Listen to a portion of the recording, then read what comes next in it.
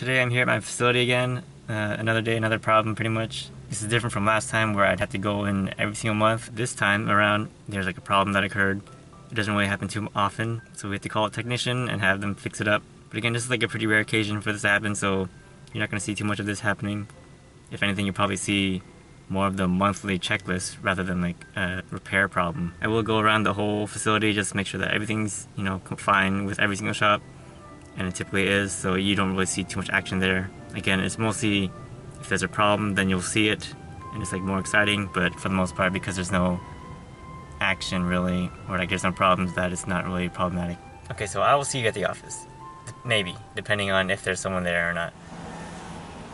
Alright, so I'm back at my safe secret spot, and there's not much new that we added in here. There was some like electronic waste that we added in last week.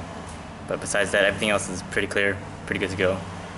And sorry I didn't meet you at the office because there was no one there, but it was just too quiet. I didn't really want to disturb anyone in case someone was secretly there. Yeah, now I'll be driving around the facility and checking other shops. So this is just my one shop, this hazardous waste shed, that is good to go for now. And I don't know if you're allowed to come along, and maybe I'll just put you on the passenger seat and like you're gonna watch at a camera angle, just me driving around, but you're not gonna see anything. Getting on the speed wagon.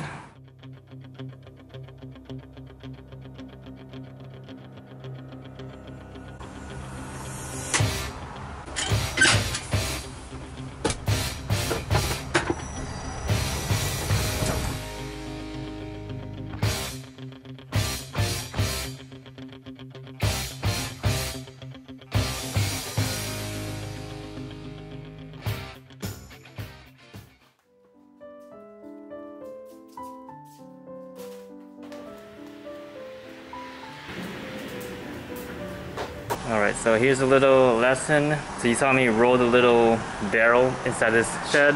So that barrel came from one of my shops. So that barrel was full of waste pretty much. And so what I did was I just took the whole barrel, put it into this shed. This is the main accumulation shed. And what I'm going to do now is just pretty much replace their barrel for them. So I took their trash can container, I'm going to give them a new one. And so just to be on like the organizational side, you have to slap on a little sticker that says like hazardous waste right here, basically, big, bright and bold, saying that it's dangerous and it's full of something, just to make sure no one just like opens it up and then like something explodes in their face. What you do is just put on the sticker, put it on the little barrel itself, and you're good to go. That's how I manage hazardous waste. So yes, that's what I do as a hazardous waste manager. I'm pretty much just picking up people's like waste, not their human waste, but like just their hazardous waste that they generate at their shop. They have a container for their waste. When it's full, they give me a call, I pick it up, I put it in my little storage shed. And once that becomes full, then I call a third-party contractor and say, hey, we got lots of hazardous waste. Here's the materials that we have. And then they would come in with their paperwork, and then they would take that off our hands and then give it to a treatment facility.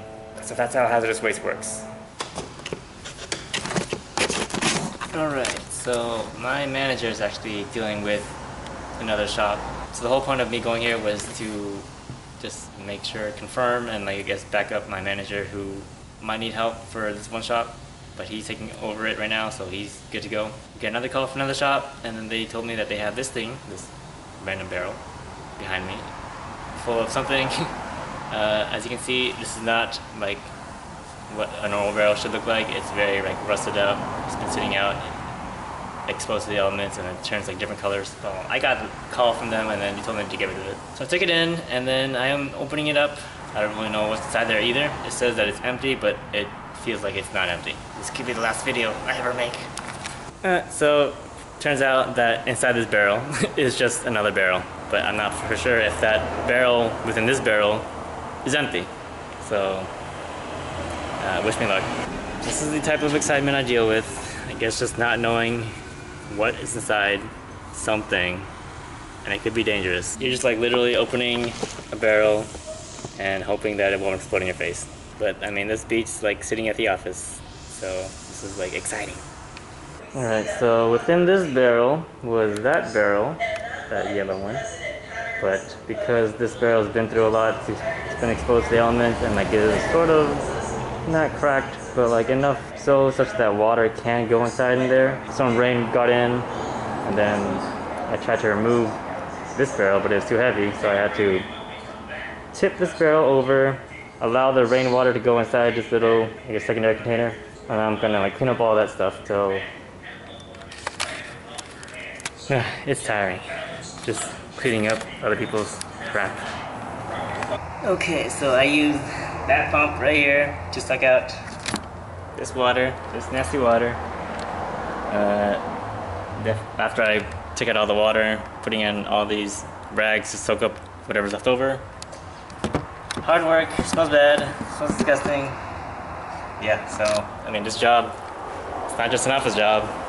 It is a hard work, manual labor sort of job, and I'm sweating a little bit. So, yeah, don't come into this job thinking that it's all fine and dandy and I'm just gonna be sitting in an office all day.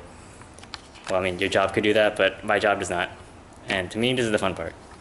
It smells disgusting though. After cleaning and putting in all this work, and you know, even this barrel itself was pretty hard to remove the lid, just because it's been in there for a long time. You know, the nail rusted too. In the end, inside this barrel is just another barrel.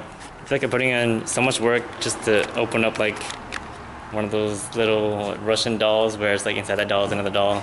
It's just like barrelception here, so I feel like if I open up that barrel, it's just gonna be another barrel. So I'm going to assume that these are just like storage barrels that they had, and now they're just trying to get rid of it just because they saw this one main barrel and look rusted, that they think that everything is, you know, dangerous inside. But now it's just barrels within barrels.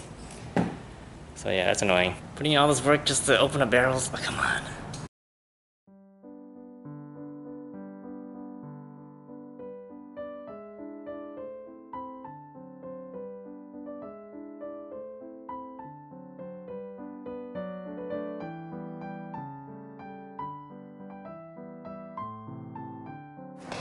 So I was right.